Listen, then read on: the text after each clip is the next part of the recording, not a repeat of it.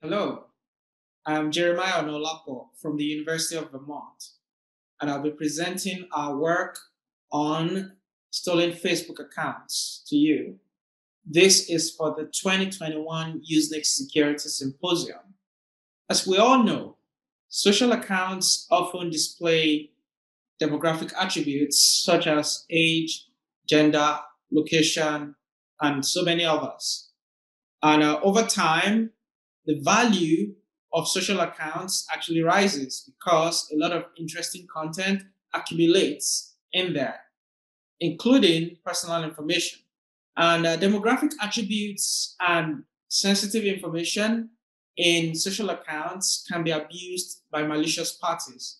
In fact, such content has been abused by malicious parties. Our goal in this work is to understand the influence of demographic attributes, such as the ones I mentioned previously, on attacker behavior in stolen social accounts. Now, that must be done without harming any real users. I want to note here that this is different from a general understanding of attacker behavior in stolen accounts. In this study, we focus specifically on the influence of demographic attributes on the behavior of criminals. In other words, when criminals connect to accounts, how do the demographic attributes of the accounts, the compromised accounts, influence the behavior of attackers in such accounts? So we start by creating and populating fake accounts, otherwise known as honey accounts. Now, why fake accounts? Well, as I mentioned before, studies like this must be carried out without harming any real users. Instead of using real accounts that belong to real people, we use fake accounts instead. But then we populate those fake accounts, otherwise known as honey accounts, with data to the point at which those honey accounts look realistic. And then we set up a system, otherwise known as the monitor infrastructure, to observe what happens within those accounts. We leak credentials that point to those honey accounts at venues where criminals are known to leak credentials. And then we record and analyze data that accrues from the honey accounts and then shed light on the behavior of criminals within stolen accounts. Now, this is an overview of our system. So before describing the monitor infrastructure itself, I want to talk a bit about DYI archives in Facebook accounts. Now, each Facebook account has this feature known as DYI, which stands for Download Your Information. Now, this archive contains a record of activity within each account. So each account has one. And the DYI archive contains information, for example, about timeline posts, including the content of such posts and the time they were created, and so on. So at the end of experiments, we download the DYI archives of all the accounts and analyze that data offline. Also, we set up a mail server to receive email notifications from the Facebook accounts that we set up. Now, such email notifications get sent, for example, when someone tries to change the password of an account. So the account automatically sends out an email about the password change. So we set up more than 1,000 realistic Facebook accounts, and we distributed evenly the age and gender demographic attributes across those accounts. As I mentioned before, we populated the accounts with realistic data, and we sourced the data publicly. So we used publicly available data. No private data was involved in this process. To lure criminals into interacting with the accounts, we leaked credentials pointing to two-thirds of the accounts on the surface web and the dark web. So we leaked those credentials on paste sites at those places. And then we monitored the accounts for 6 months. So what did we observe? In total, we observed more than 300 unique accesses with records of cookies, which are unique identifiers. Now, those accesses were observed in more than 200 accounts. And those accesses resulted in more than 1,000 actions. Now, there are various types of actions when you consider Facebook accounts. In this work, we labeled those actions in different ways. For example, if an attacker logs on to an account and then does nothing afterwards, we label that as a curious action. If another attacker logs onto an account and uses the Facebook search bar to search for terms of interest, we label that as a searcher action. If another attacker logs on to some Facebook account and writes a message, for example, a private message to another account, then we label that as a chatty action. And we observed that curious, searcher, and chatty activity actually dominated the actions table. Now, let's talk about the age of accounts.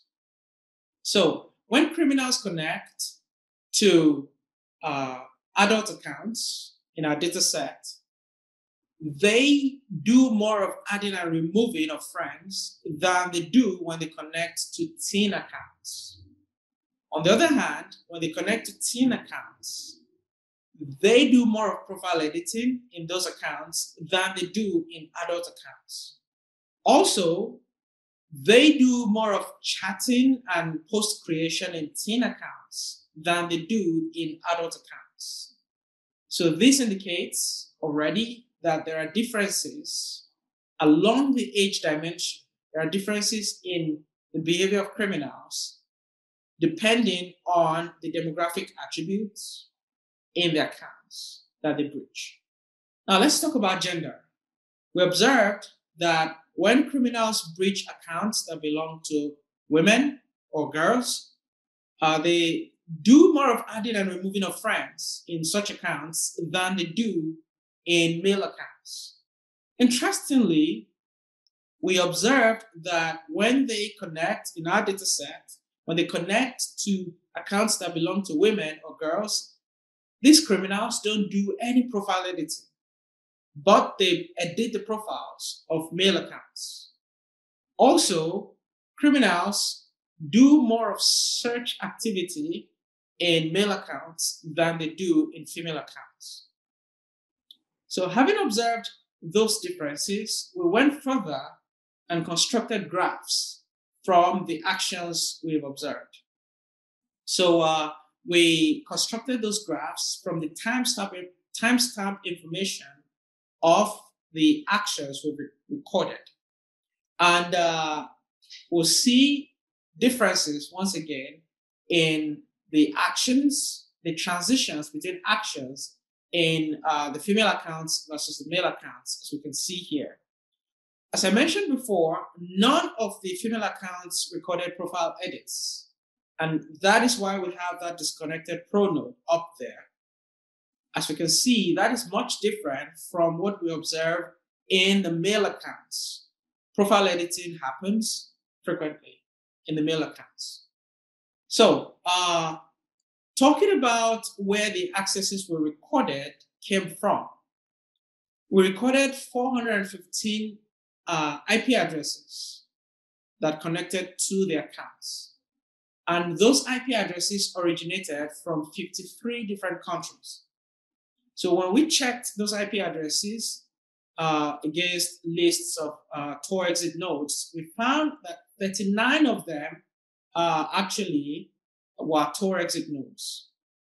Now, I must mention at this point that although these IP addresses appear to be geographically present in 53 different countries, it is possible that some of them were VPNs and proxies.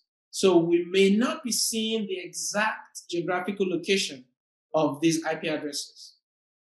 Having said that, we actually plotted out the locations from which these IP addresses showed up.